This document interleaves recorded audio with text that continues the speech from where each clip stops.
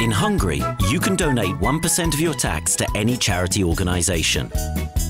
As WWF's goal is nature conservation, we came up with an idea that, unlike most campaigns, uses the smallest possible quantity of paper. We printed a WWF leaflet in only one copy, and we asked 2 volunteers, disguised as pandas, to stand at the upper and lower ends of the escalator in a shopping mall. Volunteer number 1 gave the leaflet to a consumer, but after reading, the leaflet didn't end up in the trash as usual. Why? Because we recycled it. Volunteer number 2 took it back and simply gave it to another consumer who was heading for the opposite direction. Of course, 1 leaflet and 2 volunteers don't last forever, so we shot a short video of the activity and sent it to journalists and bloggers.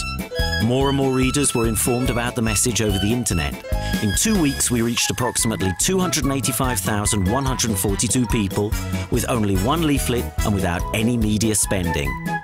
If someday all of us can use resources in such an environment-conscious and effective way, then WWF could say they have achieved a main goal.